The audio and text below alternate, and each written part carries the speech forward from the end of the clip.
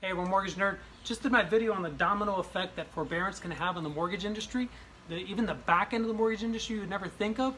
But what kind of effect can a forbearance have on you as an individual if you are going to miss your payments?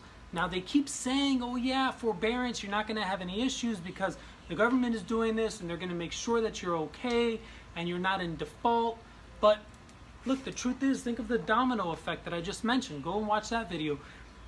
If somewhere in that domino effect, these people say, we don't care what the government is saying, you need to pay us. You signed on the dotted line that you would be able to pay, and just because you lost your job, it doesn't mean anything to us. I'm not saying that's going to happen. If it does, it's going to be a small amount of people that it's going to happen to, I hope, but you never know. My point is, the forbearance needs to be a last resort. It's either, I'm going to feed my family, or I'm going to pay my mortgage. Forget the mortgage. We need to eat.